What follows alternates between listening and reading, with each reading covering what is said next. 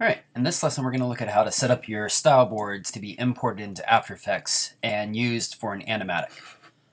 So you start by making a new file in Illustrator first. We'll look at both the Illustrator and the Photoshop way of doing this.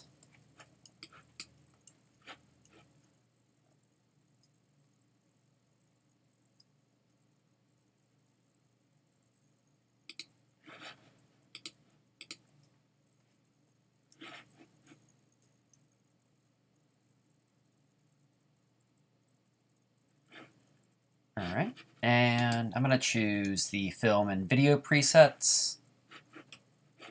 We'll do, and you can choose either one of these, the HD 720 or HDV 1080 will be fine. Figure out how many artboards you want. It's going to be however many storyboards you want. I'll just do 5 for mine. Make sure we are on RGB color mode, but if you choose the film and video preset, it'll automatically default to RGB for you. So let's call this style boards and create. I'm not going to spend a lot of time doing complicated graphics in this. Instead, I'll just do a countdown.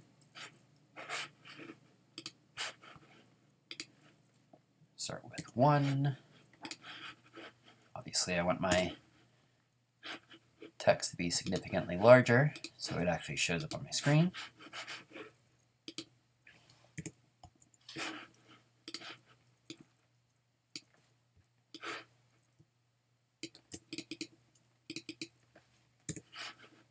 And I'm just going to match my numbers to the artboards. 3.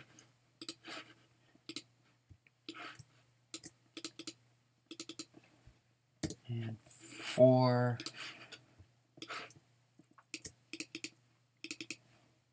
And 5. And I really should have probably aligned them to make sure everything's centered, but this will be fine.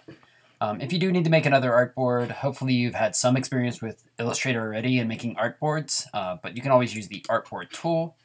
And to make it the exact same size, if you want to drag one over, for instance, I'm going to make a copy of my 5th one here. I can hold down the Option key on my keyboard, Alt if you're on a PC, and drag over, and that'll make a duplicate.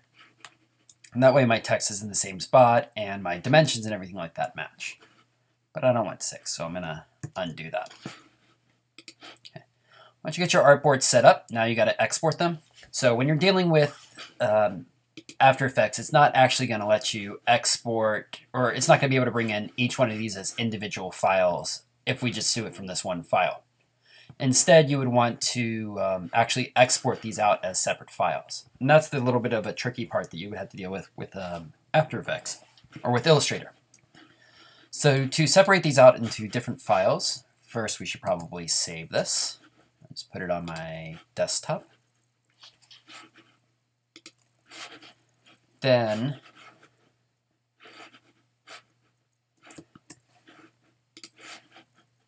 to save the separate artboard version, we're going to go up to save again. This time we'll do save as.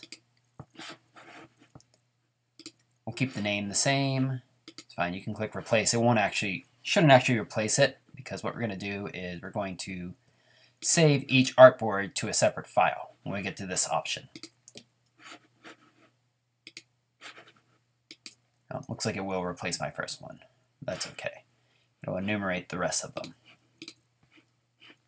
Right, and that'll actually export your separate files out for you. And these can then be imported into After Effects, which we'll take a look at next video. But I want to show you how to do it in Photoshop as well. So I'm going to go to my Photoshop now. Make another new file.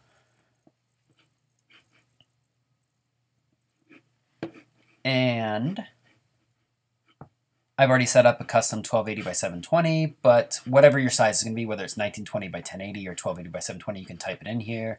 Resolution 72, RGB color, and you want to enable artboards for this as well. Let's call this one style boards as well.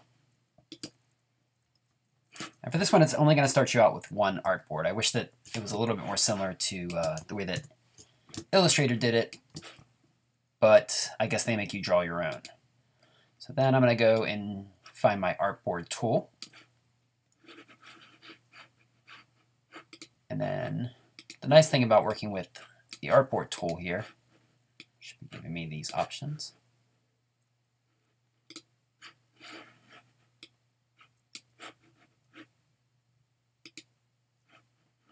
You can always add another artboard in.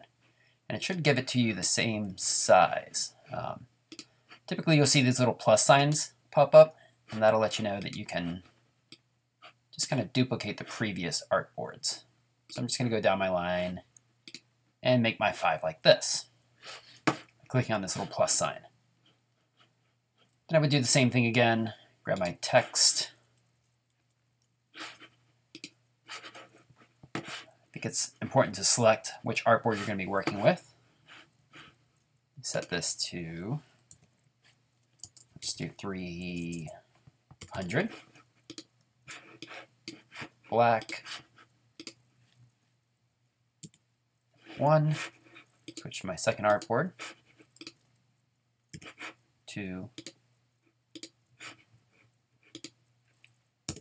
3, 4, and then my 5th one. Okay. So I've got my numbers in here, maybe not quite in the right spot, but I don't want to waste time centering all these, putting them in a good spot. So what I want to show you instead is how to export these as separate files as well. So once again, I'm going to go ahead and save this file. Put it on the same spot, my desktop. Then to export, I would go to File, Export, Artboards to Files. I'm going to put it in the same spot, my desktop, name them the same thing, the prefix style boards, and then I'll enumerate them afterwards. For the file type, I recommend going with PSD, especially if you have layers. That'll actually retain the layers in there. If you have art that's outside of the artboards that you want to include, you can include overlapping areas. But I just want to do my artboard content since nothing's going outside of the range of my artboards. And then click Run.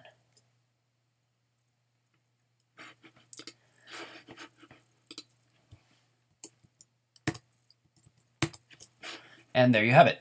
You'll have your separate artboards along with your original one as well. So you're going to need to have both your separated artboards and the artboards grouped together as one file for this project. So make sure that you save the entire selection of artboards before you actually export out the separate ones. And it might be a good idea to separate the names of them a little bit.